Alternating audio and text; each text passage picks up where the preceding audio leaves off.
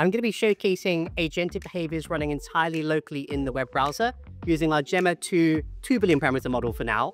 And we've got our lovely guest here to try this out for the first time as they just set it up. So if you can walk into the microphone when I press the button and pretend you're booking a flight to somewhere, just say what you need.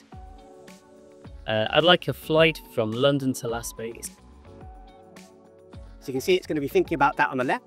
What date would you like to depart from London? Well, I'm going to go to Cloud next, so I'm going to do the 7th of April, please.